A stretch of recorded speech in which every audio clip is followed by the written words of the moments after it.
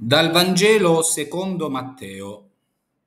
In quel tempo Gesù disse ai suoi discepoli: State attenti a non praticare la vostra giustizia davanti agli uomini, per essere ammirati da loro, altrimenti non c'è ricompensa per voi presso il Padre vostro che è nei cieli.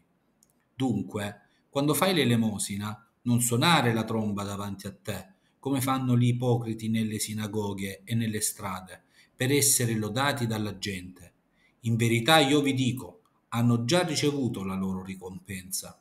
Invece, mentre tu fai l'elemosina, non sappia la tua sinistra ciò che fa la tua destra, perché la tua elemosina resti nel segreto, e il Padre tuo, che vede nel segreto, ti ricompenserà.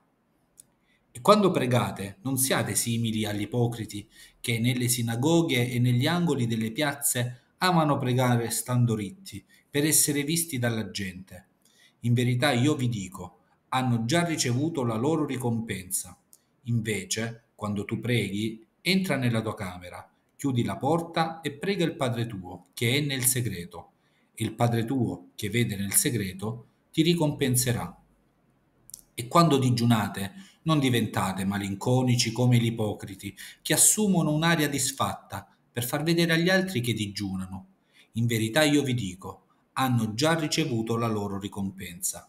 Invece, quando tu digiuni, profumati la testa e lavati il volto, perché la gente non veda che tu digiuni, ma solo il Padre tuo che è nel segreto, e il Padre tuo che vede nel segreto ti ricompenserà.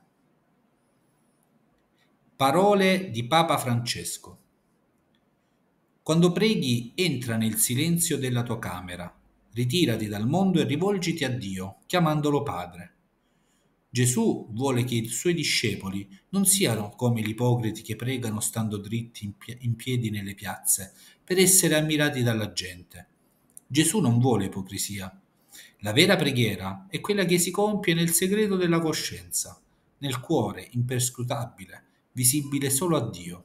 Io e Dio. Essa rifugge dalla falsità. Con Dio è impossibile fingere. È impossibile.